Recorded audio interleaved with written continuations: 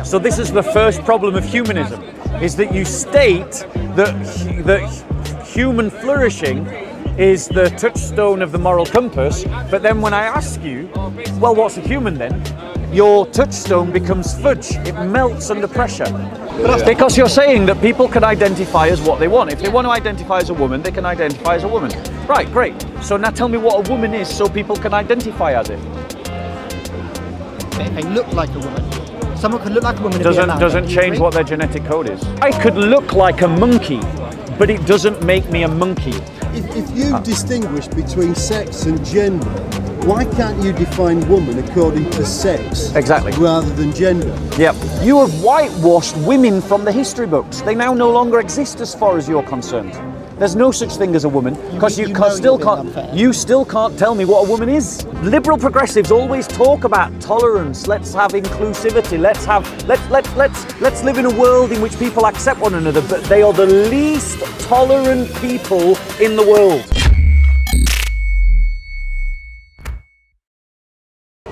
What do you mean? Because I've never heard of... Exactly, you haven't. No. But this is a narrative that runs through liberal, secular humanists' assessment of religion.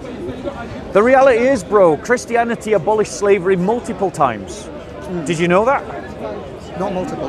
Yes, multiple times. Sorry, I mean, not exactly. I'm not sure. Exactly. In the mythology of liberal secularists about Christianity, they have this vision, this view that Christians practiced slavery for 1800 years or 1700 years, and then William Wilberforce came along and Abraham Lincoln, and then we abolished slavery. Not true at all. All the way through 2,000 years of Christian history, Christians consistently fought against slavery, consistently abolished slavery, and on multiple occasions made it illegal. The first time that it was abolished in these islands was in 1068. This is the judge's legal decision, right? No, it was 1068. No man can be free in England. So no man can be held a slave in England. 1068. It was the diet of the synod of, I forget which synod it was. Okay. Some town in England, obviously. But what I'll say about and William the Conqueror abolished the slave trade in England that was being practiced as a Saxon hangover. But clearly, I mean, it has to be abolished multiple times. That means it was brought back. Yes, because who brought it back? Well, I mean, if you're going to generalize, different times for different reasons. And this is the point of history. This is where it gets more complicated. Yeah, but my previous opponent just wanted to come out with sound bites, and he didn't want to do real historical conversation. I agree with that, and I do feel your history was slightly less than I was hoping for. Your educational and your openness to learning is far higher, so I'm able to have a more nuanced conversation with you. But this is the bit I'm struggling with. Can I just point out to you, the United States was founded as a liberal secular state. Okay. It practiced slavery. Yeah? Like, slavery was reintroduced in Europe because of Islam. When they occupied Spain and Portugal, they reintroduced slavery for 700 years so that Christians grew up in worlds in which slavery had been renormalized, and then Spanish Christians and Portuguese Christians started taking slaves again. And then when they were doing it, because of the economic success that it gave, liberal states, liberalizing states like England, like France, which was a French republic, a secular liberal republic, like America. 11th, 12th century, we still talking. No, well, this is after that. We're talking Portuguese and Spanish started doing slavery 13th and 14th century. Okay. Western liberal slavery in America continued as a hangover of British colonialism. Yeah. The British did it because of the Spanish and the Portuguese. So, yeah, so I can see where I see where you're coming from. My problem with that is, I mean, we still did have slavery. I mean, we had slavery from Irish coming into the, or we took slaves from Ireland into the UK. Yes. There were slaves from the Vikings took slaves. Like, slavery existed in Europe at the very least. I appreciate you might not say Vikings, at least early Vikings definitely weren't Christian. Yeah, exactly. They did over time. Exactly. So where Danelaw dominated, slavery was normalised. And if you grow up where slavery is everywhere, you think it's normal. Yeah. So the point is that when exactly, and this is the point that secular humanists never get, is that Christianity creates its own culture. Christianity, when we touch ourselves and build ourselves on the teachings of the apostles and the prophets, it creates a different kind of culture that leads to the abolition of slavery. But when that is pushed back against because it's renormalized through Islamic occupation or Danish pagan occupation, Christians have to relearn their Christianity. I mean, it sounds very, very weak, I suppose, that version of Christianity when you see slavery coming around and some of us think, oh, we're going to pick that up, that's a nice idea. Well, no, I think you see it elsewhere in the world. When degeneracy is just a human condition, but the reality is Christianity consistently elevates, whereas liberal humanism, right? My problems with liberal humanism is firstly, it's liberalism, and secondly, it's humanism. Okay. And then, well, let's start off by who qualifies as human? Harder, but I think you'd agree, you and I would qualify as human. On what grounds? Well, would you disagree? I have grounds for saying that you're a human being and I'm a human being. I'm asking the liberal humanist in this conversation what his ground is for saying that I'm human. I think, for me, it's about being generally speaking, rational human being. Not all human beings are rational. Not all human beings are speaking. Are they not human now? No, but it's not a strict definition. Well, I'm asking you, what is your definition? I know what blue is. I don't necessarily can define the difference between when blue becomes Are you purple struggling? and when blue becomes Right, red. but my point is, liberal secular humanism says that humanity and human flourishing is the touchstone of the moral compass. It's the guiding light, the guiding star. But you can't even define what constitutes a human. So if you can't define what constitutes a human, what guidance is it to you? Well, I'd say it's, take that old Aristotle phrase, right? It's a rational speaking human being. But not all human beings are rational. I'd say and human being is begging the question. I'm asking what makes a human being. Okay, a rational speaking being. Rational speaking being. What about mute people? What about mute people that can't speak? What about the blind, the deaf? What about children that are born blind, deaf and dumb? Are they no longer humans because they can't communicate? Well, they can communicate, even if we don't understand. Have you ever tried to communicate to someone who has those 3 disabilities? No, but I also struggle to speak Spanish. Doesn't speak Spanish doesn't mean that's not a communicative community. So, right? so therefore speaking... Just because I can't Wait, so that means that speaking therefore can't be in the definition of human? Communicative. Let's say communicative. Communicative. What about human beings in a vegetative state? I think it becomes much more difficult. What about people in a coma? Are they human? Yes, but I think it becomes more difficult. But they can't communicate. This is why I think it's a general phrase. Right, let me give you one idea why. I've read the question, define a game. Go on. Define a game. Go on. Well, you can't. That's the point. It's by familiar relations. You can point out what a game is, and you can come up. Lots of people know what games are, right? You can say football is a game, you can say chess is a game, you can say tag is a game, you can play games with yourself. Usually you'd say you need someone else, but not all games are 2 players. Some games are 1 player, some games are 0 player.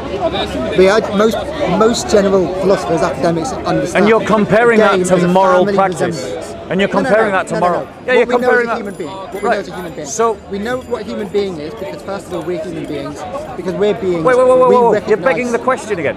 I'm asking you for your definition of a human being and you can't give it. I don't think there's a strict one there. Every attempt that you've made to try and give a definition of a human being has failed when tested.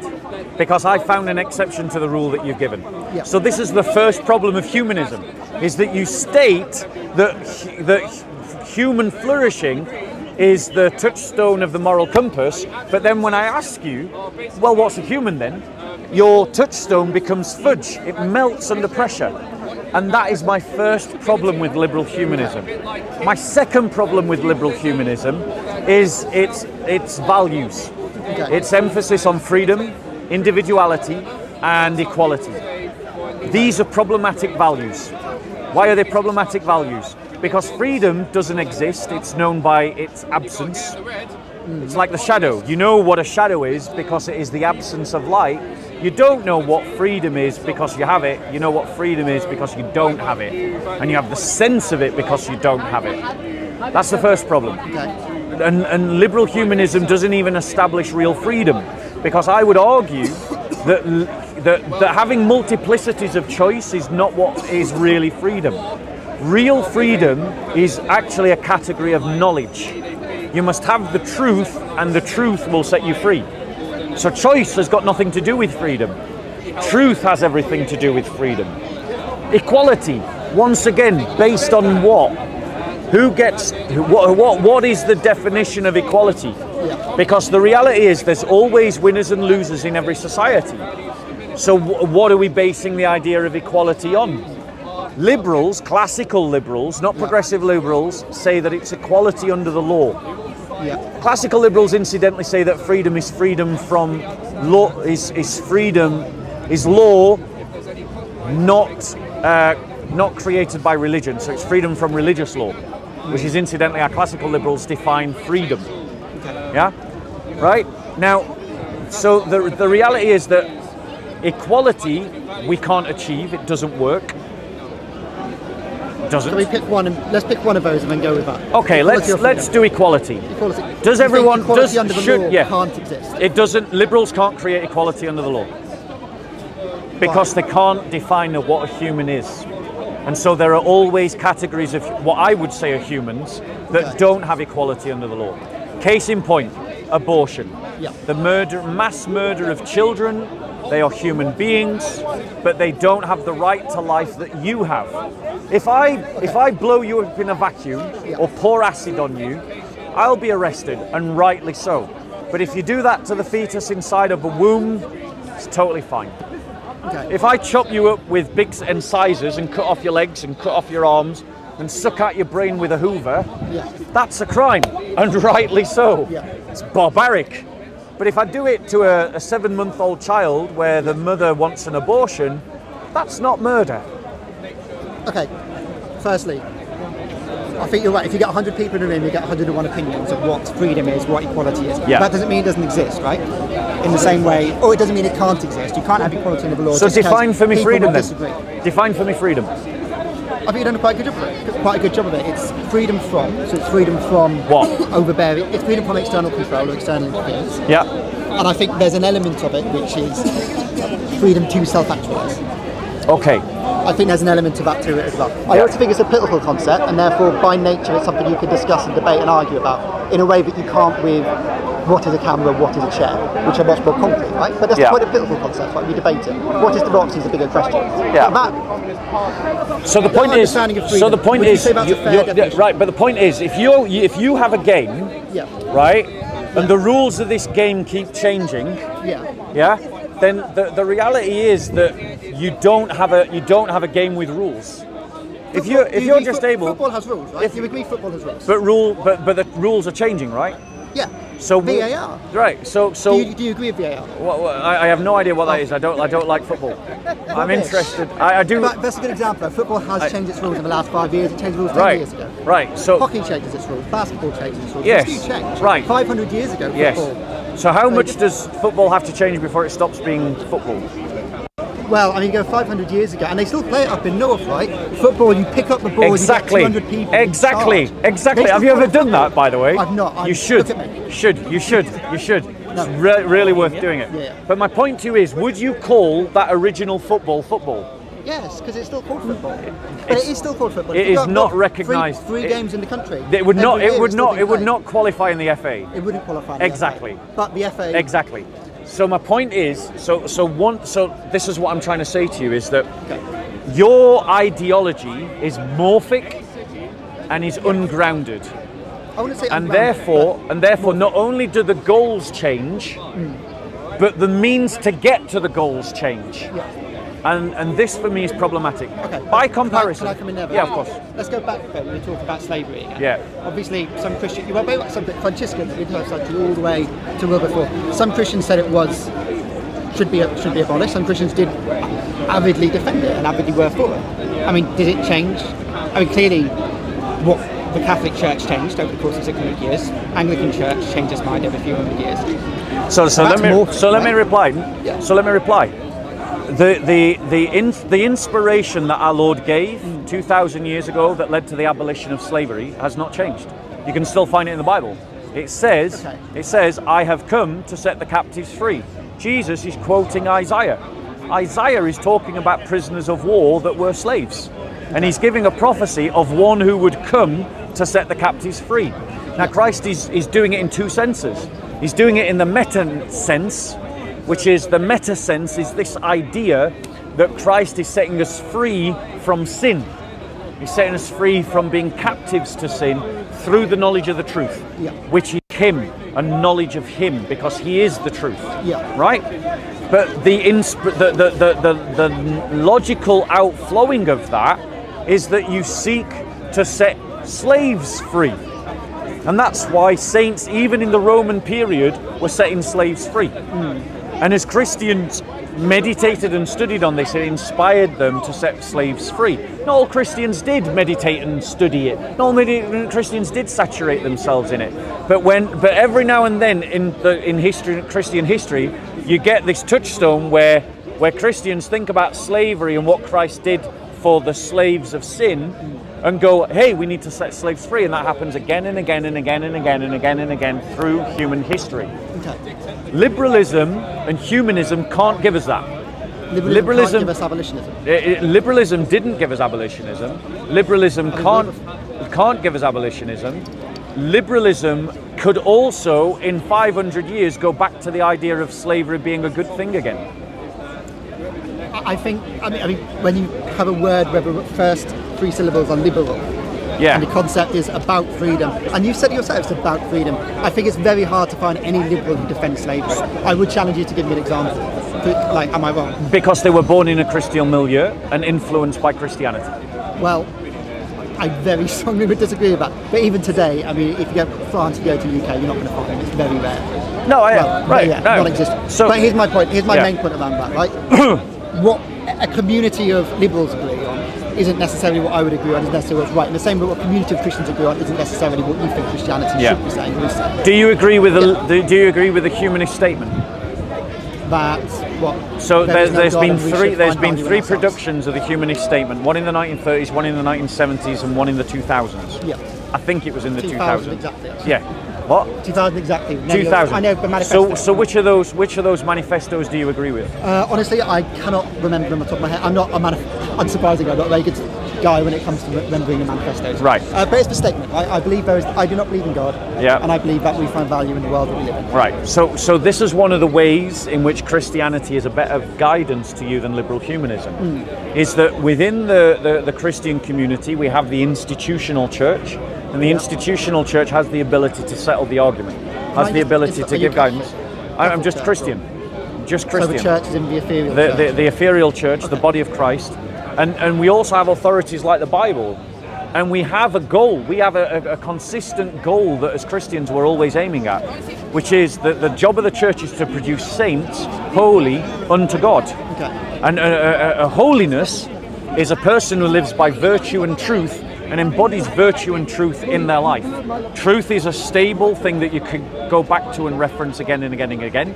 And virtue is a habit of lifestyle that you cultivate through practice.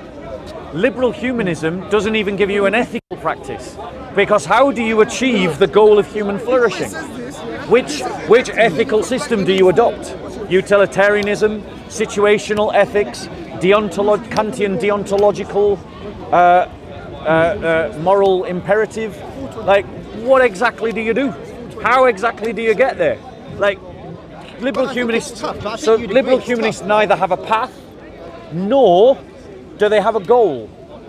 Because but I would challenge anyone who says that they know exactly what is right and wrong forevermore, amen. We went 500 years ago, 1,000 years ago, and we talk to people. People tell us that. Right, I'll give you an example. I'm going to attempt to say that you're wrong. So, for example, the Bible says, "Thou shalt not lie." Do you think, as a maxim, that is always the maxim that we should aim at, even though, under certain circumstances, it might be trumped, like when you've got Anne Frank up in the attic, or a communist murder at the door, or communist murder. But broadly, yes, it's broadly true. But there's exceptions to the rule, right? Yeah. So what we're saying now, is that in every situation, in every civilization, we should create a world. We should create a world in which people are honest with one another. Yeah. That is a better world than a world in which we're not honest with one another. Great. Yes, I'd agree. As a Christian, I'm fixed to that because of the Ten Commandments. Thou shalt not bear false witness. Okay. But as a liberal humanist, you're not bound to that. Well, as I a am, liberal, by respect for other human beings, right? But okay. by my moral creed. What counts as a human being? Agree with that? Would you What? not believe in that What? if you weren't a Christian? No. I'm not saying that you need to be a Christian to believe in that. Lots of people believe in that. Yeah. But my point to you is that as a Christian, that's a fixed point for me. It's an unmovable peg. It's been hammered in the ground, and my tent is held up by that peg. Yeah. As a liberal humanist, you can't present to me a basis for agreement. You do agree, and I agree that you agree, but you can't give me a reason to agree. Well, I would say, I'd use an academic word and explain it. I'd say I'm a counter-constructivist. Okay. By constructivist, I mean because we live in a society with other people all around us. Yeah. That's why we have to be ethical. My grounding is the fact that I live with other people. Right. And I think that's a very firm foundation. Because I don't Hold think on one that's second. I'd also say, and I'm saving such Would you agree? Would Would you agree that we live in I know what you're talking about. Yeah. Would you agree that there are competing individuals and competing communities in this island? Yes. And would you agree that one of the ways that a human being can flourish is through gaining an advantage over other people? Probably not, honestly, no. Advantage. When you say yes. advantage. So for instance, if I'm a human being pursuing my own flourishing as an individual, and I'm selling a car, and if I can get you to buy this car, I'm going to flourish. But the way that I need to sell you this car is to lie to you. By your understanding of this ethical system of pursuing one's own flourishing, my lying to you advances my own flourishing even though it doesn't advance yours. I see where you're coming from. No, because... Go on. Just monetary benefit, you'd agree monetary benefit is not the same as, or monetary improvement is not the same as moral improvement. I agree. So just because I might get a monetary benefit of lying to you, great, helping create a society in which we lie to each other, that's a moral degradation, that's morally worse. I'm not improving my own flourishing morally, even if I financially benefit. But what metaphysical, but on what basis? Because this is I'm a human being living in society. Right, but the point is, that's irrelevant to my triumph in selling you a dodgy car. You're right, and I think this is one of the biggest problems we have as a society. So you're agree. One second. You're appealing to an idea. Yes. The idea is that by me not doing a right action, I'm degenerating morally. Yeah. But that is a metaphysical claim. That is a claim that is not established in the natural world. As a liberal secular humanist, you have no basis for metaphysics. There is no ought. You can't get from an is to an ought. You can't go from a description to a prescription. And what you're doing is... Why do you think that, sorry? Right, because deciding that to say that there is moral degeneracy assumes a moral compass, assumes morality, assumes values, assumes the idea that moving towards that direction, whatever it is a morally good thing. But all of these are supernaturalistic claims. They are not naturalistic claims. They're not empirically proven. Show me the value. Give me the empirical evidence for the value. Do you think, well, aesthetics, for example, things can look beautiful or look ugly. Yeah. I don't need to believe in God to believe that. I hope you would agree at least that much. But human beings find different things ugly. Some people look at Christian art and think it's ugly. Some people look at Christian art and think it's beautiful. I go to the modern Tate gallery and I just want to rip half the pictures off the wall because I think they're a waste of space. My point to you is that liberal humanism, if it's honest, if it's integral, collapses into relativism. And when it collapses into relativism, it collapses into merely who's got the bigger gun, who gets to dominate the other one. And I'll say why I disagree. So I want you to establish for me the grounds by which you can talk about moral degeneracy. What metaphysical grounds can you talk about morality? What metaphysical grounds can you define as moral goodness? And what the direct that we have an ought, that we ought to move towards moral goodness, using a truly atheistic, non-supernatural argument. How do you get there? Okay, so we live in you would agree at the very least, and this is in his statement, we do live in a community. We live in a society with the people around us. We live in a society. I wouldn't say we live in a community. We live in a society. Okay, we live with other individuals. Is that good enough? Yes, we do. We live with other individuals and communities. And I have to interact, engage, trade, talk, all these things with individuals. Correct. Yes. Yes. To do that, to have a conversation, there's some certain rules we almost have. Yeah. Implicit in this conversation, the very basic is I talk, then you talk, and then I talk. Yeah. And I don't punch you in the face, and you don't punch me in the face. You might say we made a promise, almost in that sense. When we just had a conversation. We got a social contract, yeah. Exactly. Yeah. So we ought to not do that. We ought not to break promises. Most of the people would agree a promise has an implicit ought. Right. So. Do you not? Would you disagree? I am saying that what I'm saying is that you haven't established your reasons for that ought.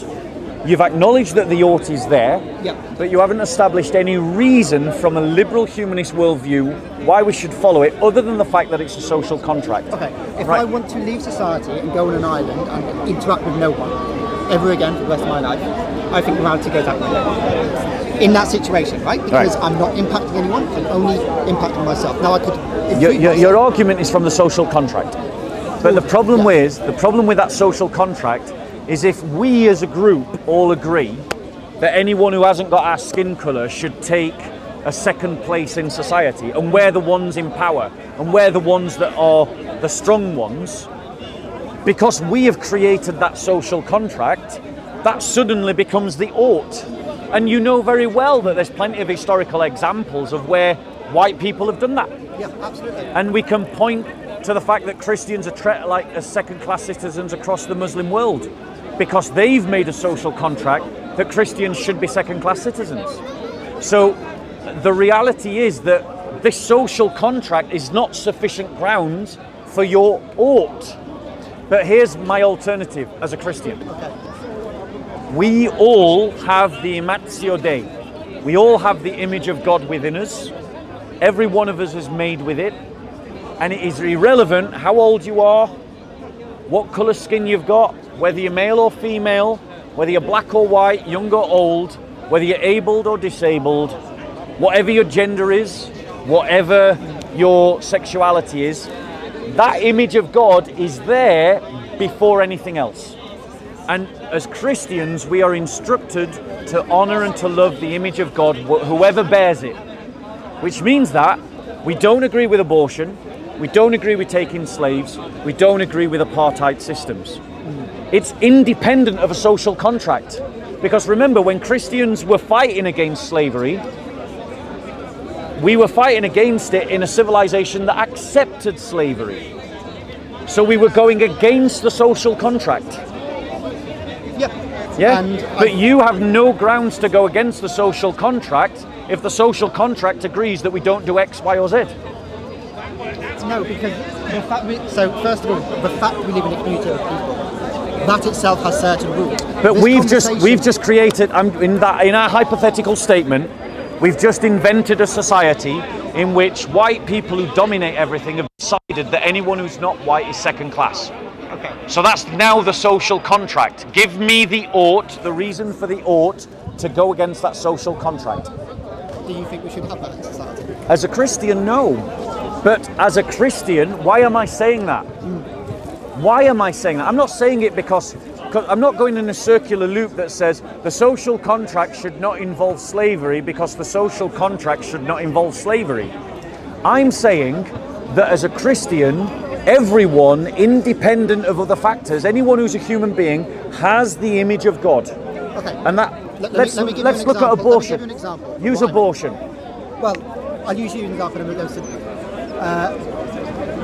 If I'm talking to you, that's why I've got the wrong colour on. If I talk to you and I said you don't speak English, would you disagree? What? If I said you don't speak English, you disagree. I would assume you disagree. What, sorry? And we could have this back and forth over and over. Yeah. But it wouldn't make sense what I'm saying, right? If I said you can't speak, you can't use English words, yeah, it wouldn't make any sense. Yeah. The basis of how we have this conversation doesn't make sense. I think, in the same way, the idea that black people, that women, that gay people, anything like that can't be as equal members of society, it's completely disproven by the fact that you engage people like they're complete members of society. But again, it doesn't make sense. All you're to have this appealing, you haven't established the ought there. All you've done is appeal to the social contract. No, my point is, if we have this conversation, which is a promise that two people can have a conversation with one another, that is the point of living together.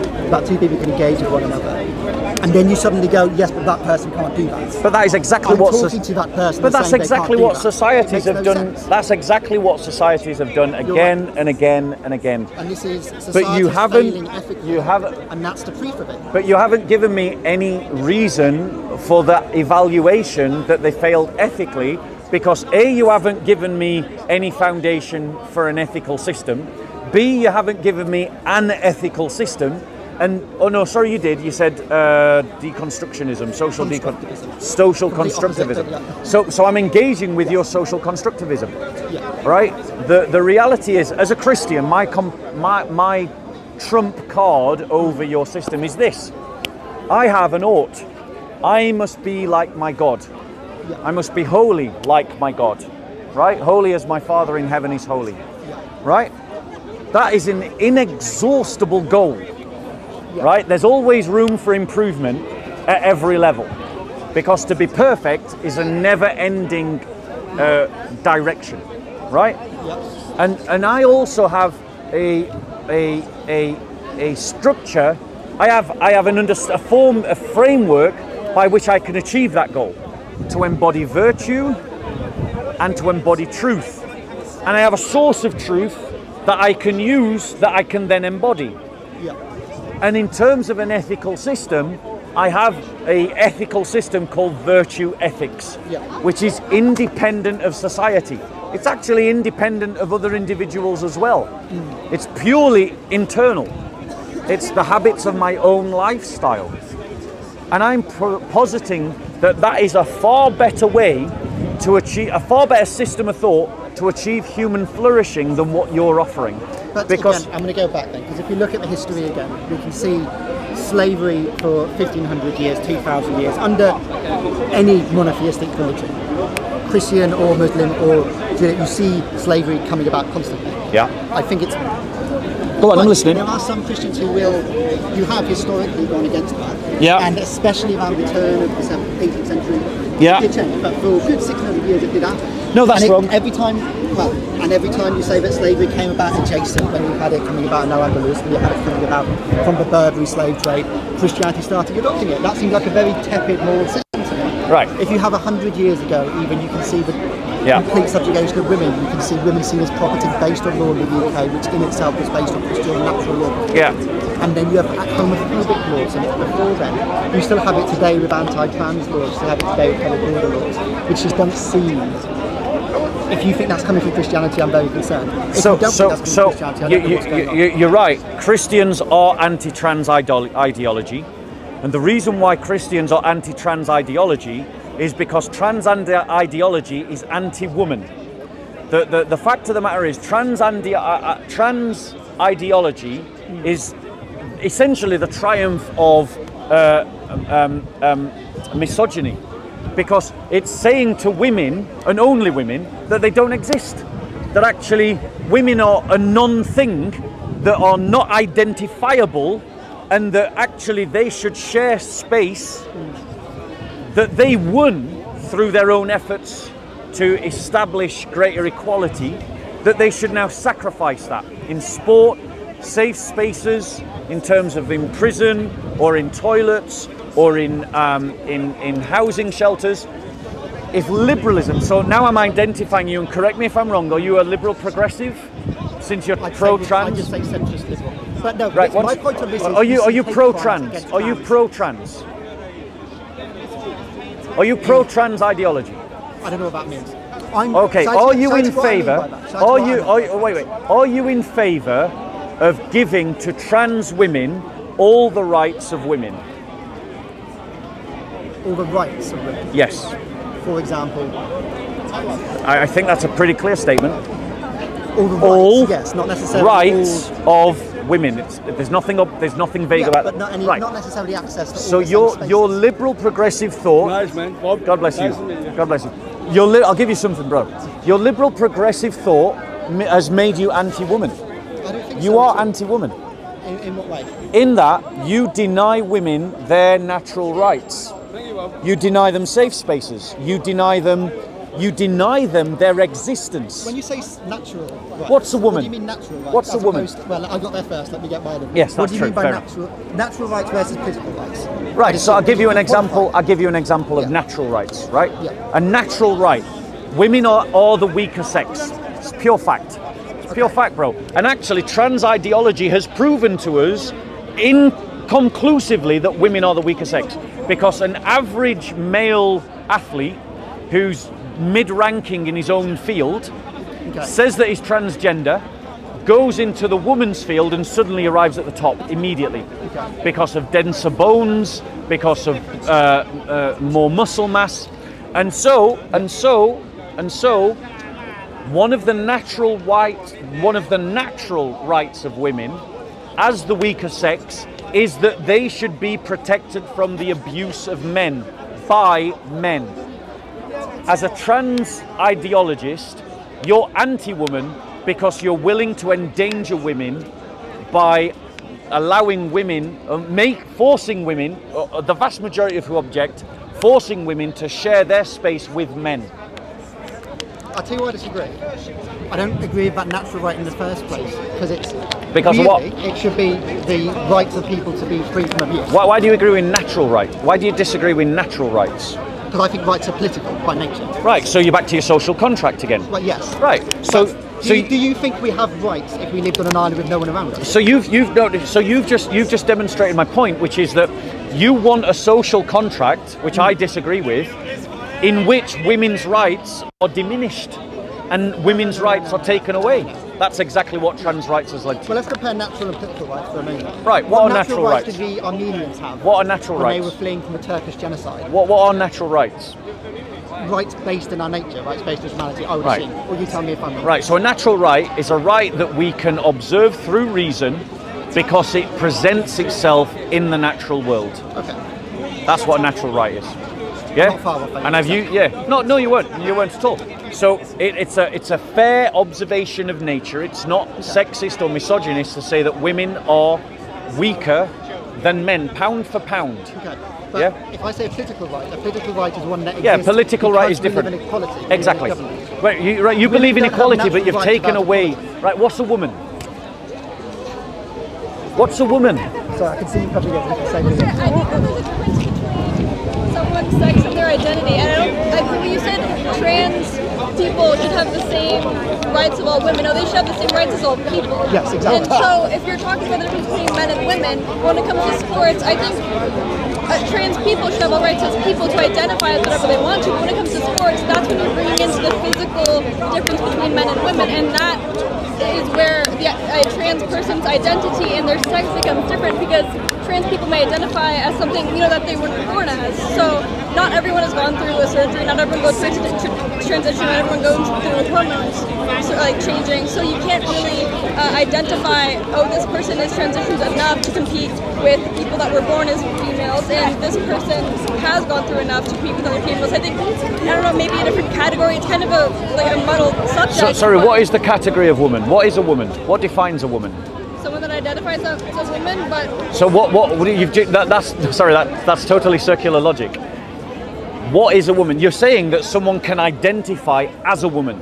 If you're saying that someone identifies as a woman, you're saying that a woman is a specific thing. So what is that thing that someone is identifying as? there's a difference between gender identity and sex. Sex Great. being So male and female. so what is a woman?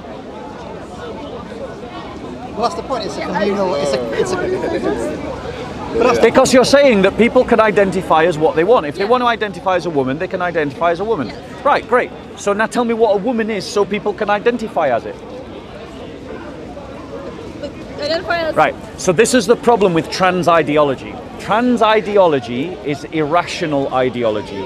An irrational ideology is an ad hoc, self-contradictory ideology that in this particular example relies upon indefinite terms. It uses the word woman, it uses an indefinite term that it cannot define. So I'll ask you both again, since you're the trans ideologists. If people can identify as something, in this case, woman, what is a woman for them to identify as? We've created like a gender constructs that are like feminine and masculine from people being born as male and female. Okay, we've created the separation. We've invented, or rather, trans ideologists have invented a separation between gender and sex. That does not exist. Well, There is no separation between gender and sex. Gender and sex are one-to-one identifications with one another. When it comes to femininity and masculinity, that can mean different things for different people. I agree. So for example, in the Muslim world, it's considered feminine to wear jewelry and silk if you're a man, because that's considered feminine. And I agree, these things are social constructs. But a woman, which is also a gender, a woman is someone who has a biology. They have a certain chromosome set. And that chromosome set gives them physical, mental, emotional, biological infrastructure that is different and identifiably different from a man. What about intersex people, or throughout history there have been religions like Native American people where there's it's called the Two-Spirit, right? So intersexed, you're talking about biological intersex? Yes, as well as... Okay, so biological intersects are no more normative than any other human mutation. There are children that are born, Siamese twins we used to call them, I think they're called joint twins. That doesn't define what is normal for humanity. You don't say that because a human being is born in this Siamese twin state, that therefore that now needs to be normalized. That's not normal. That is a genetic mutation. That is a genetic chromosome mistake in the development. It's abnormal. So intersex is abnormal. And the thing about trans ideology is it's trying to normalize that which is abnormal, and it's trying to convince the world that that which is false is true, which is another problem with liberalism. Well, I think you're going from this one out there a little bit, but still. Can I just ask you, can you define what you think woman is? How would you define? Yeah, a woman. Now, I might embarrass myself with the genetic makeup, but if my memory serves correctly, yeah, it's X and Y chromosome makes up a woman. So no one you. Or is it X and X? Is it X and X? Yeah, yeah, you're right. I knew I was going to get it the wrong way. So it's X and X that makes up a woman, and it's X and Y that makes up a man. So no one knew what a woman was before the 1950s and genetics became a field. No, actually, loads of people knew what a woman was. In fact, everybody knew what a woman was. Linnaeus, Newton. I don't think Jesus Christ knew about fucking XX and XY. They didn't need to. You know why? Yeah, shall I tell you why they didn't know? Because we didn't have trans nonsense. We've got trans nonsense now, and trans nonsense has obfuscated and conflated what a woman is. The Romans understood. As identified by the fact that I've asked you to identify what a woman is, and you can't. Well, it's a self-identity thing. That's my No, point. it isn't. It's a genetic thing. Well, it's a genetic thing, then no one knew about it before genetics. So this is not true. People knew what water was before we knew what chemistry. No, people are pushing. No, that's just not true. If you go through history, people knew what men and women were in history. Why? You're saying it's purely physical. No, not at all. Well, yeah, it's purely biological. But the fact is, the confusion has emerged out of liberal progressive thought that has indoctrinated people very successfully through media, through education, has indoctrinated people to actually contradict what they see with their eyes. You're identifiably a woman. You're identifiably a man. You're identifiably a woman because of your genetics. You're identifiably a man because of your genetics. And the fact that liberal progressive ideologues mutilate little girls and chop them up in a way that is irreversible and chemically castrate them because they are ideological fanatics, and use chemicals to try and change the balance of chemistry inside the human body so that a woman starts presenting as a man and a man starts presenting as a woman, is a sign, a proof to the fact that your whole ideology is built on lies and requires lies to be maintained. I think we disagree with chemical castration the same way you disagree with chemical castration in the 1950s and gay. Actually, you can't speak for all humanists, for one, because humanism is individualistic. You can't speak for all Christians. I can speak for all Christians because Christians use a religious authority that is outside of the individual, and it's not about what the masses think or what any one individual thinks. It's about what the authority says, and the authority says God created them male and female. Question: do you define your religious authority by following the Bible or following a specific church, or like based on what your group of people believes? Both. Or your individual? Both. So historical Christianity has always been the church's use and interpretation of the Bible. Okay, so what about, why would you say that your individual code is... It's not my individual code, that's the first thing. Okay, you following the Bible, why is that like more justifiable than someone's individual code? Right, great question. So what a group right. thinks. So in terms of why, I can give you the Christian answer to that, but I'm not giving it to you because I think that in a relativistic world it's a convincing answer. But as a Christian, I believe that the scriptures are inspired by God's Holy Spirit to write down what God is doing in history, who God is, and how we should live. And so for me, because the church has written the scriptures and identified that these are the authoritative text, that's where we go to. The reason why, my argument is actually a pragmatic one to you. The reason why Christianity is better than liberalism is because the classical liberals, for instance, would puke on liberal progressives and their ideology. Liberalism is mutating. Classical liberals were very much empiricists. They were very much linked to the idea of the study of the natural world, whereas progressive liberals now, and I'm including you both as progressive liberals, have moved away from empirical science, and now you've gone into dogmatic statements of faith, but they're just ones that you've made up. They're not grounded in anything. But you see the irony, there's irony in saying we're being dogmatic in saying you Sorry. can identify however you want, we don't care. And you're saying it's being pragmatic to say you have to be a man, you have to be a woman based on how you were born. Ignoring whether you're right or wrong. Sorry. When are you going to leave? Later tonight, this evening. Evening. If you're between 6 and 7. Yeah, go on. But I mean, this is the main point, right? I mean, you even say you identify someone as a man, you identify someone as a woman, and that might be different to how someone actually is biologically. No, it's no different.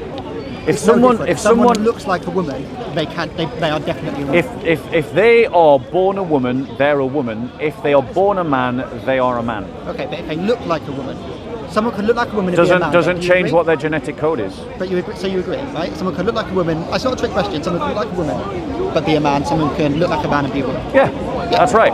But why does it looking, matter? I could look like a monkey, but it doesn't make me a monkey. Like you can buy really good costumes.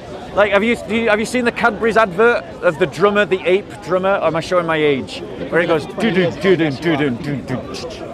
yeah, like from right. Yeah. He looked like a convincing ape. Like, just because someone looks like something doesn't mean that they are something. That's absolutely fine. Right. So just because someone looks like a woman doesn't mean that they are a woman. Agree. To be a woman. Do you agree that gender expression and gender identity are different? No, that is exactly the opposite of what I'm saying. Okay. Gender expression has nothing to do with gender identity.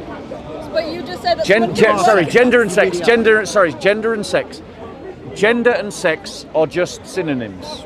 You can use them interchangeably. Okay, so you're saying gender expression and sex can be two different things? I am saying that you can look like something, but that doesn't mean what you are. I'm saying that just because you identify as a woman, dress like a woman, present yourself like a woman, does not make you a woman. Okay. That is what I am saying, and that's very clear. Do you think we should suddenly, if someone, because you say gender and sex, I won't use those words, if someone performs as a woman, Judith Butler's words. Okay, let me ask you this question. And says they're a woman. Are you a doctor? No. Right, I want you both to do a thought experiment with me. Answer the right? question he asked. No, wait, do a thought experiment with You me. go first, and I'll Yeah? come afterwards. Goodbye. Let's not worry about the man in the beard and the funny glasses. Yeah, let's not worry about that. Yeah. So no, I'm talking to these two. Stop being rude. Stop being rude. Right. So let's do a thought experiment. Right. You're a doctor, right? And a trans man calls you up and says, "I think I'm having a miscarriage." Is that possible? Trans man, no. Right. Trans woman, no. Why can't a trans man have a miscarriage? Trans man can, a trans woman can't. I literally just said trans man. Can a trans man have a miscarriage? A trans man, so a woman. This is not who- confusing. Yes. Trans man, Yes. i.e. A woman who becomes. No. Say You mean no. trans No, woman? you're right. You're right. I'm No, from a relationship and things that we know, women broadly have periods. Not all women, of course, do, but some do, some don't. Most women get pregnant. Obviously, some women do, some don't. Most women have uteruses. Obviously, some women might not have one. Yeah. Like, we do know these things, Yeah. but there's not a 100% case situation where every single woman fits under that one category. No, There are and- women with XXY chromosomes. Can you give me XXX what's your chromosomes. definition of a woman again? Because you haven't given one. Someone who identifies as such, Right. So what are they identifying as? as a woman. And But what is a it's woman to self- identify as? It's a self-identify. No, It includes hold on, things bro. like how you choose Let's to see, let present me just yourself, the how point you choose to view your role in the point is society, how you the point is what you're doing is this. I'm asking you, right? You're saying that there's this group of people that are identifying as X, right? Let's just leave X unspecified, right? And you're saying that a person is X if they identify as X. And then I'm saying, well, what is X? And then you're saying, well, it's what you identify as. So we might as well swap out the word woman with dog. So if I identify as a dog, I am a dog according to your logic. So Because I identify as a dog. Why, if I want to identify as a dog, am I not a dog? But here's the distinction I want to bring up. If you're identifying as a woman and if you are a woman, or if you identify as a woman and your sex is as a woman, they're different things. If we agree with that, at the very least, then what you identify I don't as, agree with that, by the way. If we suppose that to be true. But I don't suppose Let's that to be pretend true. for a moment and just I'm let's go not for that. pretending that that is true. Well, then how can I explain the difference? Exactly. If you don't pretend, Exactly. If you won't even If consider the concept, if we how can I remove, explain the concept? but that's the point. If we remove reality from this discussion, the whole discussion just evaporates into air, which is exactly what Marx and Nietzsche warned us about. Well, Marx didn't warn us about it; he celebrated the fact. But Nietzsche certainly warned us that when society decided to reorganize without God as its center, that everything would fall apart, that we would walk over a void, over a chasm in which north no longer is north and south no longer is south, and we simply float in a void and we fall into a chasm. And this is exactly what he warned us about. This is exactly what he mourned in his philosophy. He recognized that it was happening and he feared the consequences of it, and you are the fruits that he warned us about. But what's the consequences of just accepting someone choosing to identify how they want to? Because- I'm not saying, yeah, go let me on. be clear, Yeah. I'm not saying, therefore you should let them do all the, you shouldn't change the law. Let's not talk about the law, let's talk about politics. Let's talk about healthcare, which has been run roughshod, Travis Scott has run roughshod, Yeah. as the courts have shown, Yeah. over the rights of children, over the rights of people who are trying to get healthcare, because the healthcare has been substantive. Just in terms of what you choose to identify, whether I call you a he, or whether I call you a she, or whether I call you a they, why does that matter? Well, why does it matter? I'll tell you why. Society will end. That No, seems very no, bro. dramatic. No. Society will survive, but society won't be. If every man was a woman and every woman was a man. So let me reply. that work? Okay, so let me reply to your point. Sorry, you've got a bit here as well. Yeah, thank you. So let me reply to that point. What does it? How does it matter? I'll tell you how it matters. Women have fought for equal rights, and now a bunch of men and their women enablers have decided that women don't exist, and that women's rights and women equality is now being undermined because men are dominating female spaces. Women are being forced to accept men presenting themselves naked in changing rooms, fully anatomized as men because they've identified as a woman. There have been examples of women being in prison by men who said that they were women. These things matter because women are the victims of trans ideologues like yourselves. And I, as a Christian man, am obliged to defend the natural rights of women as the gentler sex, to protect them from male violence, from male oppression. And that means I must oppose you because you are in favour of male violence and male oppression over women by the fact that you are in favour of trans ideology. You have whitewashed women from the history books. They now no longer exist as far as you're concerned. There's no such thing as a woman because you still can't tell me what a woman is. Try again. What is a woman? It's someone who identifies as such. So what are they identifying as? How you dress, how you perform, how you live in society. But what is that? What is that? What are you identifying as if you're identifying as a woman? You see, you can't answer. What are you identifying as if you identify as a woman? Yeah, what are you identifying as if you identify as a woman? I think it's literally as much as that. I think it's a very rapid definition. I don't think it... So exactly. So you're now saying that there isn't a thing called a woman. Let's say that women are now identifying Someone who gives birth. Well, that's part of it. It doesn't matter. If it's so, the point is... I'm sorry, your point got lost. Go on. Let's just say that we can specify it as what women have looked like throughout history. Okay, we put it as that. We are now distinguishing a difference between male and female and the identity of gender. You don't agree with that? I don't agree with that because women, that is... But we are distinct, but we do... I'm sorry, but this is the lie of liberal progressives. Liberal progressive has reduced women to how they dress and how long they grow their hair. The reality is, that is not the experience of being a woman. Being a woman is dealing with estrogen, riding the dragon. Being a woman is being able to give birth. Being a woman is about having periods, about dealing with these kind of things. It's about dealing. No, trans women, right, are as physically strong as other men. No. That is not the world that women live in. Women live in a way, real women, actual women, the real women of the world, live in a world in which they must navigate the strength and possible abuse of that strength by men. A trans woman is as physically strong as a man and therefore could defend themselves like a man. A real woman, pound for pound, would always be the weaker sex. That's the real experience of women. If they present themselves as a woman, they have to suffer like women do. They take hormones, they have to suffer like women do. Yes, so it's based on a lie because they have to chemically change their bodies.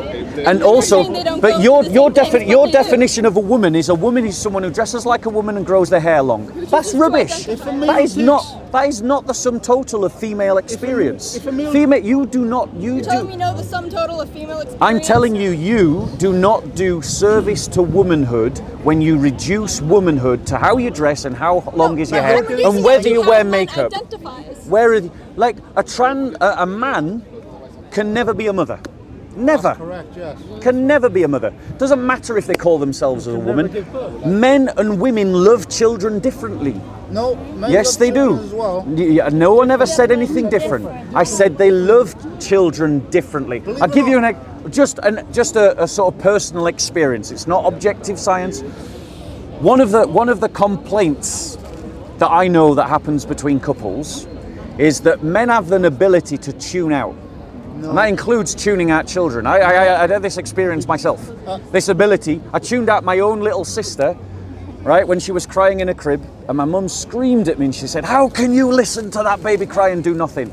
Because her mind as a mother was activated by the cries of my little sister in a way that my mind as a man was not. Right? But that is an experience of womanhood that is unique to womanhood. It's beautiful. And you, in your sick, you're not sick, but your sick ideology has reduced womanhood to basically how you dress. You have reduced the women's experience, what it is to be a woman, to how you dress, whether you wear makeup, and whether you grow your hair long. That's not true. So what is a woman? What someone identifies as, and you're reducing it to purely biological. And how do you? Okay, so now answer this question: how do you identify as a woman? Personally, I was born as a woman. No, I'm not asking you how you identify. How does someone identify as a woman according to your ideology? They say they identify as women. And how do criteria? And they choose to represent themselves however they want. So how do they represent themselves as a woman? How they present themselves however they want to. And So- they say so that how do they're they- a woman. so if someone- It tends to be that they choose to present themselves in a feminine manner. But So and how do they present themselves? themselves in a feminine Am I manner? dressed as a dog? Am I a dog? Yeah, we've already done that argument. We've already done that argument. We've already done that argument. But plenty of people that were born as women choose to dress I know- in a masculine manner. so And they notice- get misgendered even though they identify as women and they present themselves looking masculine. They're like, no, So I it's still am a about woman. how they appear, isn't it? No. Yeah, that's exactly the argument you've just made. No. You've just made it's how they present themselves. How they choose to Political identify thing what they done The by whole government distinction, scare- the whole to- distinction to that forget progressives what make war and the stuff that's between actually going gender on. and sex is that they say gender is a social construct based upon presentation. And thus they say that if you decide to dress in a long flowing dress and grow your hair long and wear makeup, and you decide to present yourself in a feminine way with long nails, that therefore, and there you call yourself a woman, because you have presented yourself that way, you are a woman. So in other words, progressive ideology has reduced womanhood to simply how you present. Christianity rejects that because we say that womanhood is, like manhood, something beautiful and unique that is created by God, and there are experiences that are particular and specific and discrete to women that are not shared with men, characteristics, abilities that are unique to women that are not shared with men, that make women distinct and different from men, and you cannot transform from one to the other. Back to your earlier, way earlier religious point, you Women are believe women, men are that men, that's your it. group ideology is above the individual, right? One of my criticisms of liberalism is that it fetishizes the individual, yes. Right, so, but does your group's ideology recognize other religions, other people's beliefs outside of your group? Of course it does. Right, okay. So in Native American belief of the Two-Spirit, do you let them do what they do and believe that there can be a third gender identity or no? Right, so That's their practice. I mean, you won't respect their firstly, religion or firstly, let's get this right. Indians aren't one group. There are different tribes with different beliefs, Native American and yeah, beliefs. exactly. So let's not generalize about Native Indians, Native Americans. Sorry. So but if Christians come across something, a belief system that is false, false. Your definition of false. Yeah, like something that doesn't match reality, which is what trans ideology is. It's an ideology that doesn't match reality. Because that which is truth is truth is that story, that narrative that corresponds to reality. Like your mental, spiritual, religious belief and their mental, spiritual. Yeah, I'm literally answering your question. I'm literally answering your question. So truth is that which corresponds to reality. That which is false is something that doesn't correspond to reality. If I say gravity does not exist, gravity is a lie made up by NASA, right?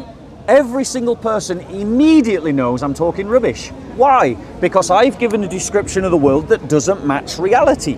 So if someone says to me that there is this indefinable word called woman and you can just identify yourself as it, then I know from biological evidence, historical evidence, sociological evidence, psychological evidence that women actually do exist.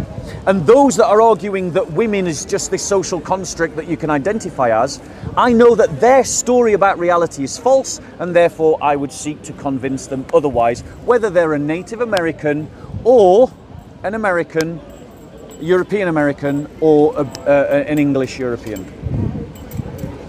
I want to go back to this though, but and to understand a woman is what? It's a family of things that you say, assuming you're not a geneticist, we say it's a family of things like it's probably going to able to get pregnant, probably able to have a period. Why are we talking about women as if they're it's? So I didn't mean to say it. If I said it, that's not what I meant. That's where your ideology has led you, bro. Probably able to have a period, not necessarily probably has a uterus, not necessarily. It's a lot of these things which probably are true, but not necessarily. Not all men have beards. In fact, even some women have beards. Right? right? But there is a kaleidoscope. No, we're really not. This is your fantasy world, right? Mike for me. This is your fantasy world, and your fantasies are dangerous. They're dangerous to women. This is why you two are anti-women. Well, let's just take this. Right? Then. Let's just take the ought, because you keep going back to the is. Yes. I just want to take. So the ought. Let's go to the ought. If you let me say my statement. Yeah. And then you say why you think it's wrong. Okay. If you want to identify as a man or a woman or any other gender or no gender at all or whatever on that gender spectrum, Yeah. you should be able to. And as a society, it's not right or wrong to choose to do so or to identify others as such. Okay. Here's my reply. Telling lies is bad. Do we agree? Do we agree that we should live life as honestly as possible? The truth is the truth, and a lie is a lie. Right? As a principle, living your life by the truth is a good thing. Are we all agreed? Right. If you create a society or live in denial of that which is true, that is harmful. And saying that women don't exist is a lie, a damned lie of the devil, because it denies 50% of humanity their rights based on their gender. Notice how I'm using gender and sex as the same thing? Therefore, trans ideology is bad.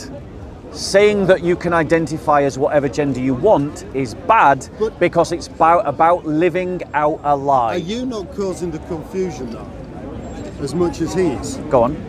Well, you refuse to distinguish between sex and gender. Correct. You refuse to distinguish between sex and gender. No, he does. No, I do. I promise you I do. Well, He does, he really does. if you distinguish between sex and gender, why can't you define woman according to sex? Exactly. Rather than gender? Yep. I think I agree with his It's a great definition. point. I agree with his definition. No, you don't. What's my... Just not of gender. Well, yeah, so we both disagree because we have a genuine disagreement. But why do you define woman according to a socially constructed set of stereotypes Yes.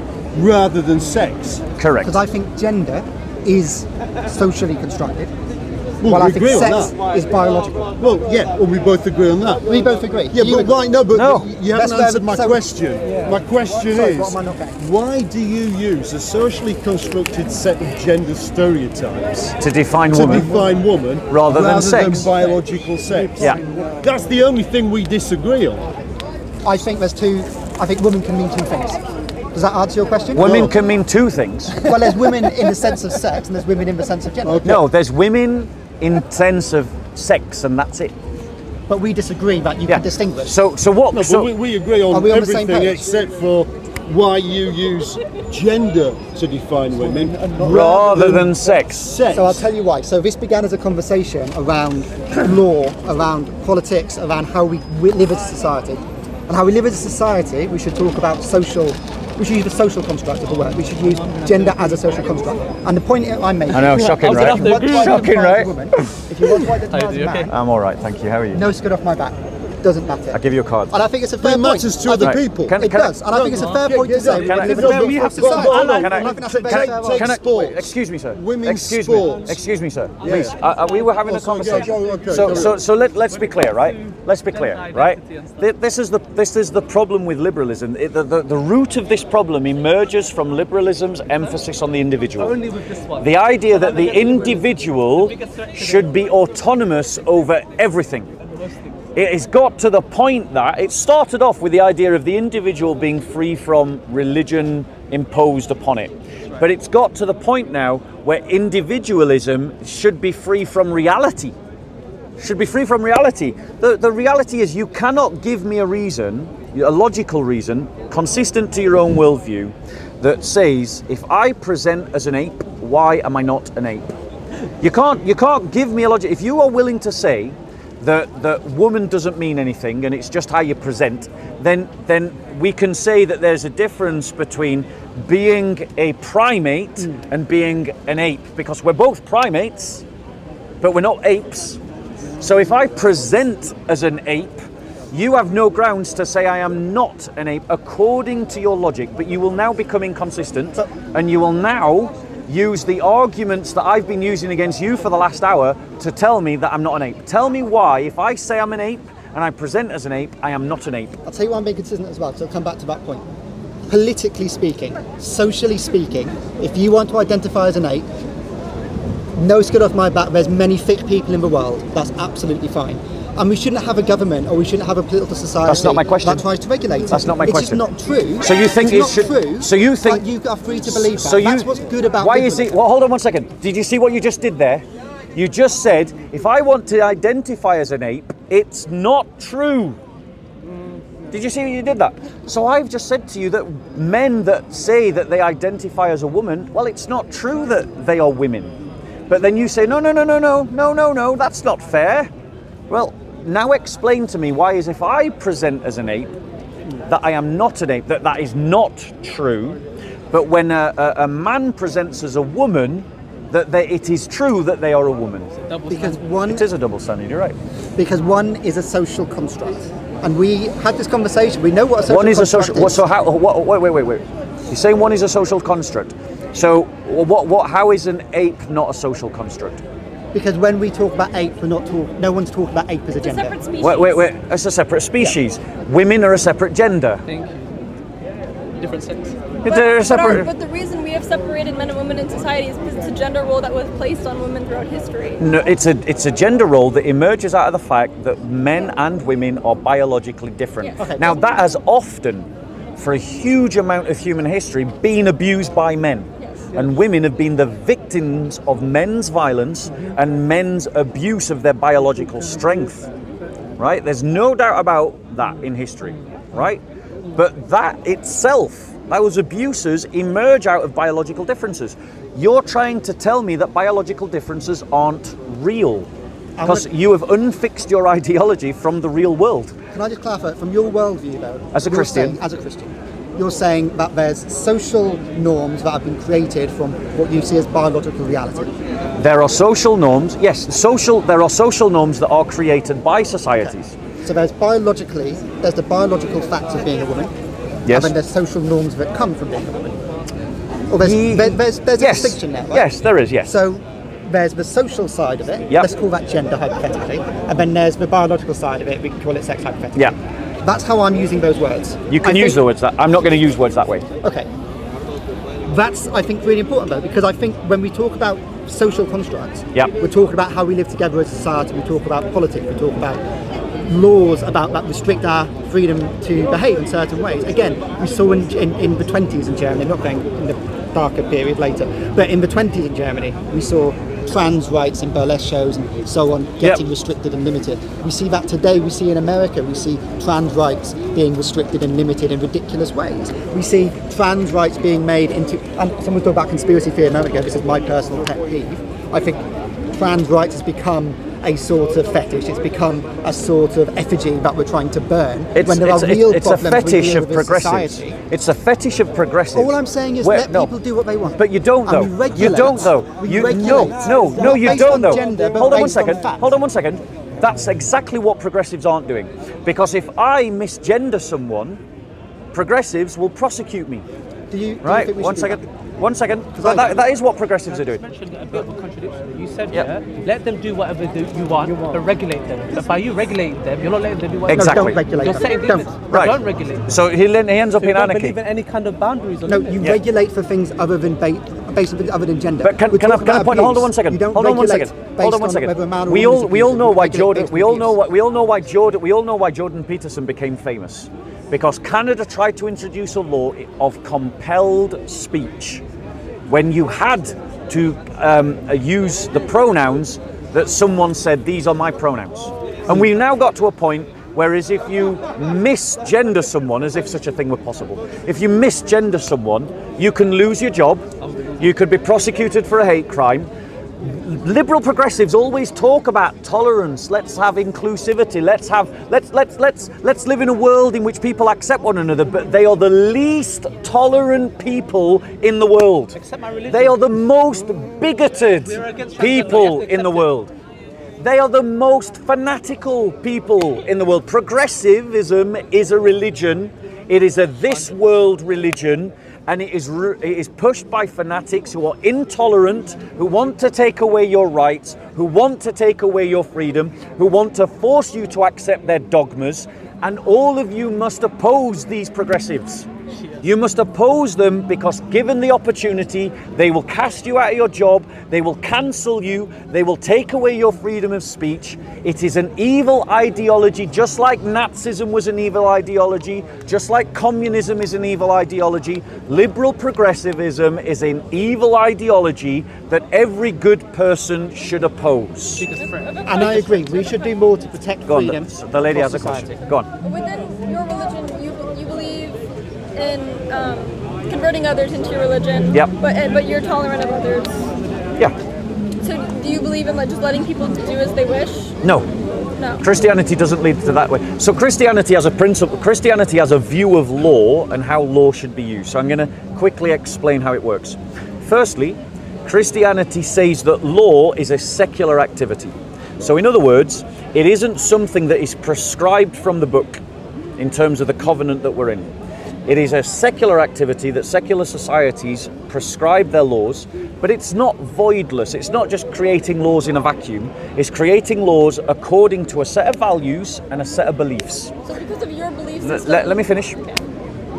And our view of law is that the role of law is to hold back the tide of sin. It isn't to give freedom to sin, it's to hold sin back.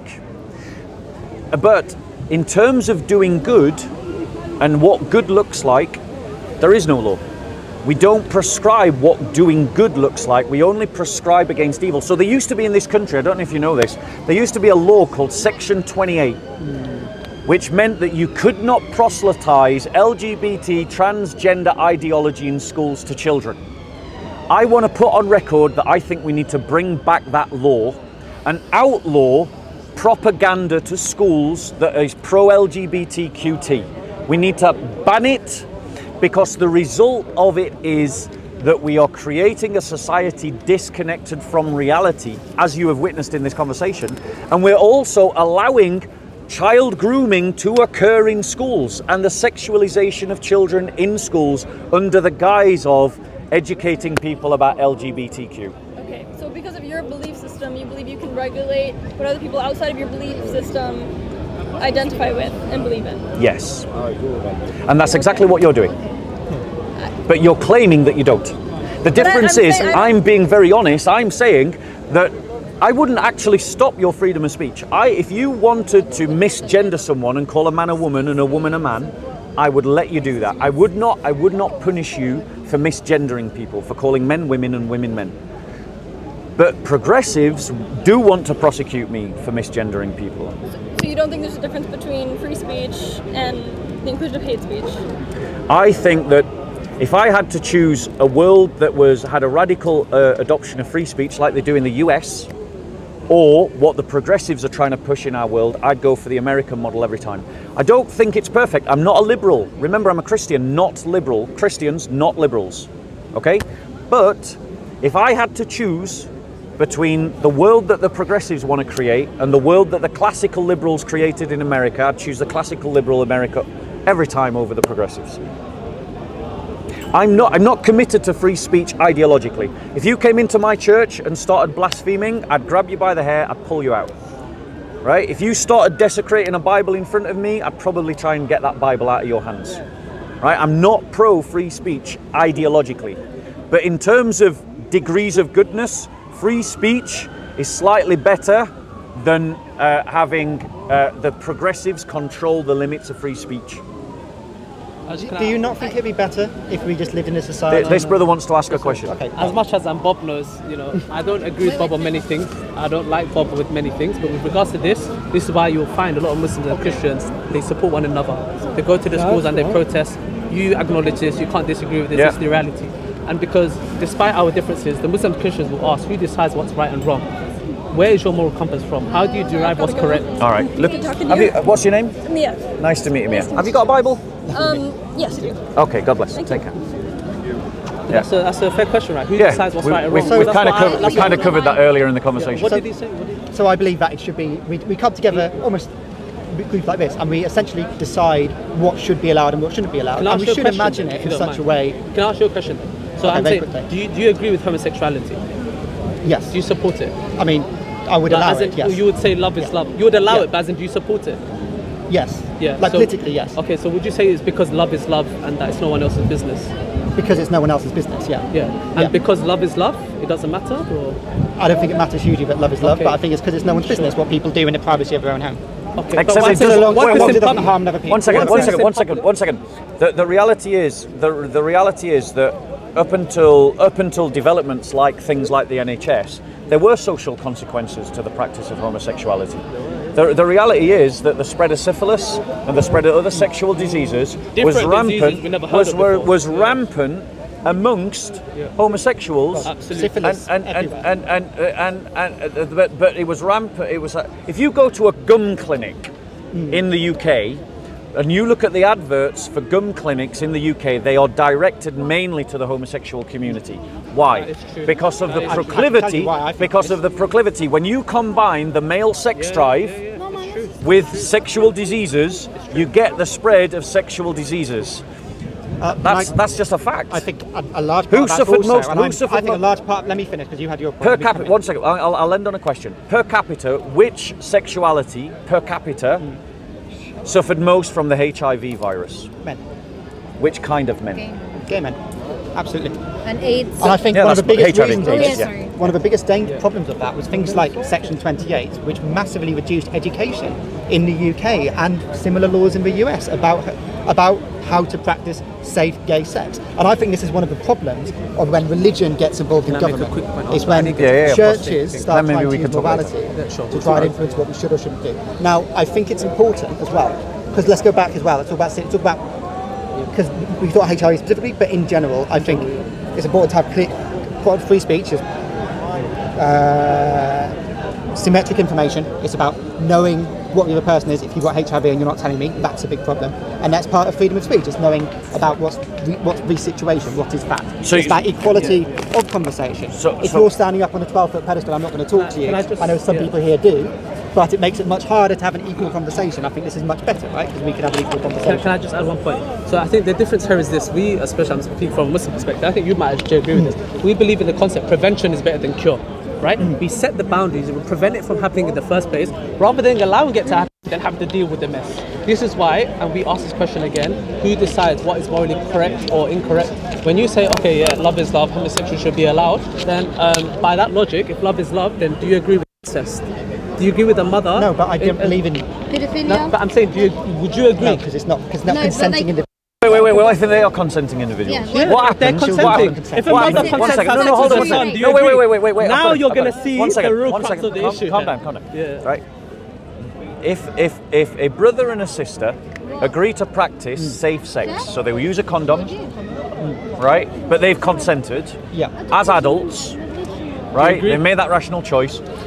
Would you say that incestuous sex is acceptable? Morally, no. On what grounds? Because it can cause so much damage. Because it causes so much the practicing safe sex. But the practicing safe sex. We'll agree on this point. Morally, I believe that the family unit is a very valuable part of society. And I think incest goes against that. Well, who defines a family? Difference, though. Because I don't think that's a heart matter. No, I think it's no. This is necessary. It's essential. Legal. Look, you're making me a Christian and a Muslim ally on this. I don't want to ally with this guy. Really, he doesn't want to ally with you. He really doesn't want to ally with me. Well, trust me, like this guy. There's no Muslim in this park that likes me. No Muslim. Like this guy. No Muslim in this park wants to ally with me. You're making him do painful things. He's suffering right now. Stop this. This is not very good humanist behaviour. You're causing him to suffer. No. He's free to leave. He's free to have a conversation. All jokes aside, but this is why I would say, on what basis do you derive your moral grounds from? You're saying morally, where's it from? As in, you just make your own subjective morals? That's exactly what he's doing. Personally, I think it's about upbringing. I think it's intuition. I think it's emotion. I think it's lots of things. You acknowledge this. But I also think I'm not. Well, on what basis can you say? I'm not 100% certain. Wait 1 second. On what basis can you say love is love, homosexual sex is fine, but incestuous safe sex is bad? Personally, yeah, because I think the family unit is important. I think it degenerates the family. Right. Well, wait. Well, what's a family unit? The family you grew up. Is it two men and their children? It's the people you grow up with. What about one man and 4 wives? What about? In some countries, what about? yes. What about? So my point is, because you're. Wait. I was just saying a minute. No, hold on one second. Because no, wait, one second. Because your whole argument is based on the idea of social contractualism. Yeah. So if society agrees that homosexual safe sex is fine, that's good. If society agrees that 1 man and 4 women is good, then that's good. So what happens if society agrees that safe sex between a brother and sister is good? Why is it that suddenly you are taking umbrage at the fact of society coming to the social contract that incestuous sex is okay? So I think you're conflating 2 things, and that's why I think this is a problem. Go on, explain how. I think there's what's right or wrong ethically. I do one that I think is relatively simple. I think gambling, doing it is bad for you. I think doing it's bad for others. Lying wrong. Morally, it's wrong. Lying is wrong. People shouldn't be in prison. Exactly. People shouldn't be put in prison if they've told a white lie. People shouldn't be put in prison for gambling. People shouldn't be put in prison necessarily for doing something ethically wrong. That's why I think the difference. I agree. Would you imprison people for being homosexual or committing homosexual I need acts? to pray. All right. We'll hear. What's your name, bro? Rayan. Let's talk later. All right. No worries, Rayan. Right. So my point to you is, you haven't at no point in this conversation do I feel you've assailed any of my criticisms of liberal secular humanism. And at no point in this entire conversation do I feel that you have actually delivered any sort of criticism of the Christian worldview. Now, to be fair, I suspect that you never intended to, you never wanted to, and that's why you haven't, so that's fine. But the point is, in your defense of your ethical argument is based on social contractualism. Political argument. Right. And I want to keep bringing this point back up again. It's a political argument, but the point is, if society agrees that incestuous sex is okay, I mean, remember, society once believed it was okay to have apartheids. Society once believed that it was okay to enslave people. Society still tragically believes that it's okay to abort your children. Society, German society believed that we needed to wipe out all the Jews. Like, societies come up with different rules all the time. If your argument is purely, well, it's just what society agrees amongst itself, then it is quite possible in a hypothetical world that society could come to the conclusion, well, if 2 free individuals practicing safe sex who are brother and sister decide to have sex, then, well, it's their own business. Love is love. It's what they're doing in their own home. It doesn't impact anyone. Yeah. But in the Christian faith, I have a reason to say that that's wrong. In the Christian faith, it's spoken against. But, so this is my problem when you say things like that as well. Yeah. You say in the Christian faith. Yes. Many slavers thought the same things 500 years ago. Can we talk about that? Yeah, go for it. So do you know what the slaver's Bible is? Not off the top of my head now. Right. So this shows you just how anti-slavery the Bible is. When the American slave owners gave Bibles, because they felt this compulsion to convert the slaves. Yeah. But when they gave them a Bible, they actually edited out entire sections of the Bible because they feared if they gave them an unrevised, unedited Bible, that it would inspire the slaves to seek their own freedom. Are you talking about the If you read the book of Exodus, it's one of the greatest anti-slavery tracts ever. When Hernan Cortez went to Mexico, he didn't go there going, I'm going to mislead people on the Christian faith. He said, I am going to raise these people up or kill them by their droves because if they are not Christian, they are not human. Yes, and as is Ayatollah Khamenei. Okay, great. Iran, Now do this. Show me in the Bible where his actions are justified in the new covenant. Hernan Cortez very much believed it was. No, that's not the question. Sorry, that's not the question. Sorry, that's not the question. Sorry, that's not the question. The question is, show me in the Bible where Hernan Cortez would go to justify the mass extermination of the Latin American people. Testament says no. Just ignoring him, bro. Answer the question. Personally, you don't know, do you? I'm not a religious. Right. I would assume. Can I tell you? Would look at the sections. Can I tell you that there is no justification for that. The problem, the difference between liberal secular humanism and Christianity is, I have an authoritative text and an authoritative interpretation of that text. You don't have anything, so you have nothing by which you can pin the idea that incest is wrong. In the authoritative text Of right, what, just liberal listen. secular humanism? There is no authoritative text. Of the Bible. Yeah, we're talking about, I'm pointing out to not you. thinking there is, I mean, there is, I think you would agree, in the Old Testament there is stories of genocide of the Right. Canaanites. There's So, stories yes. of slavery. So, now, yes, sorry, let go me on. finish Yeah, my yeah, point. go on. Now, I'm not saying whether that's right or wrong, because I'm not a theologian, I'm not as well studied as you are on that subject. Because I'm thinking about it in terms of politics, I'm thinking about how we run a society, not how I believe individually. I think if an individual can come to that conclusion, we have to work out a society where we can live together. But that's That the, doesn't base itself on a book that some people interpret it to justify genocide, Yeah, justify yeah, slavery. yeah, We should yeah. find a way that we can live together, Yeah. which is based on living together, yeah. not based on something else. Right. So, and I would say Christianity is still the better way to do that. Because if we were going to create a world, I think we would want to create a world that is built on love and good faith and hope and justice and prudence and chastity. Yes. I'm most of the way with you there. Well, you just said chastity is about controlling one's sexual urges so that you're not controlled by your sexual urges. Okay, so stoicism. Yeah, Still. it's not stoicism, it's chastity. Stoicism is the belief. Stoicism is the ethical practice of upholding the virtues. So it's a virtue ethic system, and I've just I don't want described to to get you. about stoicism, because I can go on a bit of a rant myself. Yeah, I've just described to you a virtue ethic system. So what I'm saying is, if we look at how do we create the best society, the one that a rational person and instinctively is drawn to is one that is tutored by apostolic and prophetic teaching. Just talk about virtues then. Would you believe a society that believes in self-righteousness? Not Self-righteousness, or righteousness, righteous indignation. righteousness, Not timidity, these are terms. not over bravery, to use what Aristotle would call, but righteous indignation. When you see wrong, you challenge and change it. Yes. Okay. Do you agree that some people's understanding of what's right and wrong would differ to yours? Yes. And if we created society based on that as a key pillar, Yes. that virtue, we run into trouble. Right? But that's the Very point. quickly. But that's the problem We with. will, we will. But that's the problem with liberalism. Is that liberalism is just virtues gone mad.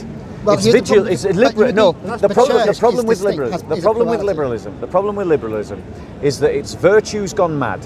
Virtues aren't in a vacuum in the Christian worldview. They are pegged in by certain beliefs and certain values. So because of those certain beliefs and certain values, virtues can only express themselves. That certain avenues of how you could express virtue are shut down. They're shut down. But you can't identify So for instance, self-righteousness, Yeah. like which could easily actually be covered by the term of righteous indignation, is actually something that's spoken against by Christianity. Being ethical is about practicing and repracticing and learning how to do it better. That's how you become ethical. That's according to the Christian system. But I think this is the important point. Politically, when we live with others, you can't Christian base it religion based on is values political. independent. Henry VIII You made the live Christian your religion. I'm values. sorry, I can't hear Because- you over this guy. Sorry. Go on, say But again. you live your values. Start again, because I didn't hear you. You live your values. Could you Let me start there. again? Start again. What we did you live, say? we live politically. We live around and with other people. Yeah, that's one way You we live your express values, our right? ontology, yes. So if we're living to live with other people, we have to accept that other people have different values to us, and we have to create a society which isn't based on our own individual values. That's my point. But the point we have is to not- find a way to live Not together. all values. That's not based Not all on values. independent Not all values view. are equally valid.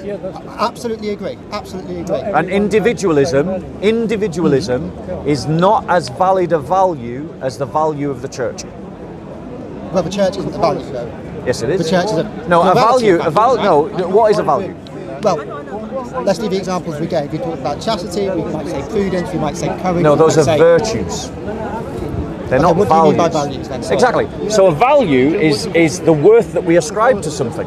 If we ascribe worth to anything, it has a value. Your sunglasses cost something.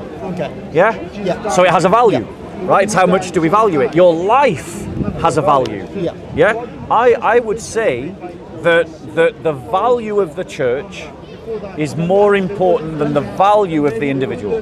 Why? Because human beings were never meant to live as individuals. It's natural to us to live in community. And so, because it's natural for us to live in community, we should organize social units that are village-sized, and the church and the church can embody that, the idea of creating village-sized communities in which people are born, in which people are raised, in which people die, in which they can know one another and know other people and be socialized in those units. The problem with individualism, the problem with individualism is that it destroys the village element of human nature. And so we're not living according to our human nature, and this creates lots of psychological problems. One of the reasons why there's an increase in depression, an increase in the sense of, let's just call it generally being lost in the world, is because individuals are growing up and living in isolation, and that isolation is being doubled down on, as it were, by the liberals' obsession with the novel, the new, as expressed in terms of technology. Because technology is increasingly isolating us from one another. It's increasingly separating us from real relationships. If you've got 1,000 Twitter friends, but no real friends you meet up with week to week, you haven't got real friends. Shall I tell you why? My belief about that's a problem is you'll find your own community online, your own niche values of a people out of a million who will agree with you on every single. Human beings need physical. Well, 20 years ago, human beings need real interaction. Interact people who are different, who disagree, who create a novel world. So that's not community then. Well, it is a community. No. It's living with other people. It's not with. No, it's individualism. That's not community. That's not community. Other people. That is not community. That is a society based on individualism, and you're conflating community with a society based on individualism. A community is a group of people that are brought together and are united by common beliefs, common values, common practices, common customs. That's a community. That has to be the lowest bar, and this is why I think it's not the lowest. It's the highest. It's the highest. The lowest bar. That should be set as low as possible. No, that's the optimum. But to make government work, you need it to be as unless we start going back into a village of 50 people. And if I live with you and you live with me, and you need a higher authority than us to make those rules. Amen. Who knows what higher authority says? The church. The church. Yeah. Who's the church? The church is the people of God. So not me. Yes, that's correct. That's correct. That's monarchical dictatorship at this point. That's why I'm so against it. It should be together, coming together. Using the word church. No, there can definitely be communities outside of the church. There can be other forms of community. Yes, absolutely. So, for example, like Jewish kibbutz. That would be an example of community. Without any religion involved. It's community versus individual. Well, that's the problem. And community without any other power. No, because it doesn't work. Is my neighbourhood watch a community? Tell us why. I would say it's an association. Because everyone's rules are then subjective. I think you're getting so pedantic. No, I'm really not. An association is a group of people that unite over a common cause. A community is something that are united in a common cause, but they share values, beliefs, customs and traditions and a history.